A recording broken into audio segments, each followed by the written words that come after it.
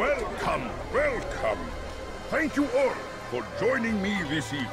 Please eat, drink, enjoy all the pleasures I have to offer. Take your time, I will wait. I trust everything is to your satisfaction.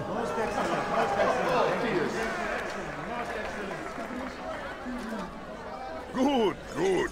It pleases me to see you all so happy. For these are dark days, my friends, and we must enjoy this bounty while we still can.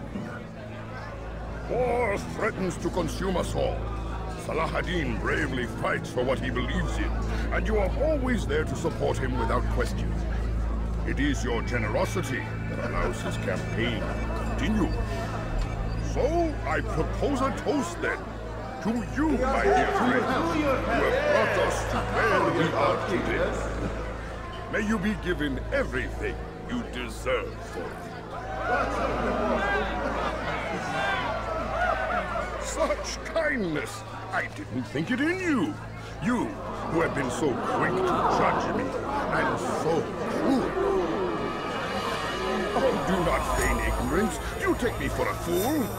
That I have not heard the words you whisper behind my hat. Well, I have, and I fear I can never forget. But this is not why I called you here tonight, no. I wish to speak more of this war, and your part in it. You give up your coin quick as can be, knowing all too well it buys the deaths of thousands. You don't even know why we fight. The sanctity of the Holy Land, you'll say, or the evil inclination of our enemies. But these are lies you tell yourselves. No. All this suffering is born of fear and hate. It bothers you that they are different, just as it bothers you that I am different. Compassion, mercy, tolerance. These words mean nothing to any of you, mean nothing to those infidel invaders who ravage our land in search of gold and glory.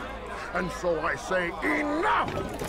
I've pledged myself to another cause, one that will bring about a new world, in which all people might live side by side in peace. A pity none of you will live to see it.